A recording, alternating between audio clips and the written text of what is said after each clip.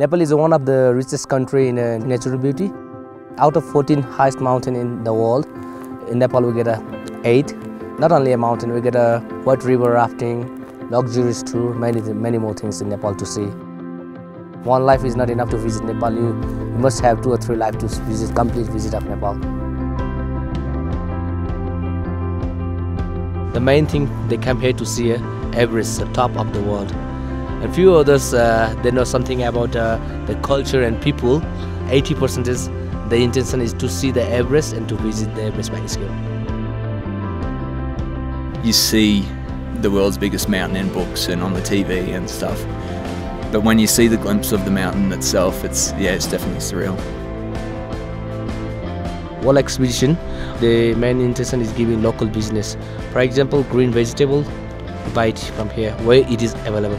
Kerosene oil, we buy it from the main town, just like a Namche anywhere, right? Only the thing, just like morning porridge, we bring it from Kathmandu. Rest of the thing, we buy it from local town. I think the way that World Expeditions actually leases the land from the locals and sets up the permanent campsites is a great idea.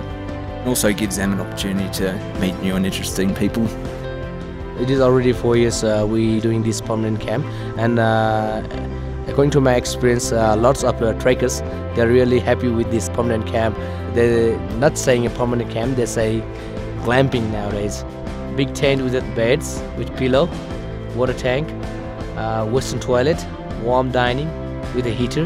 With all the camping I've done in the past, this is relative luxury, especially like the food and everything. World Expeditions was born out of the Himalayas.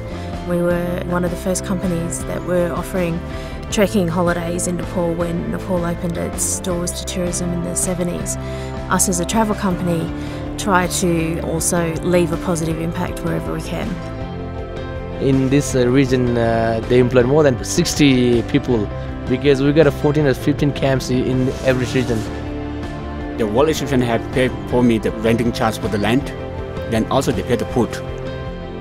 In Kathmandu, the most food they have chemicals, but in here we are used by our compost.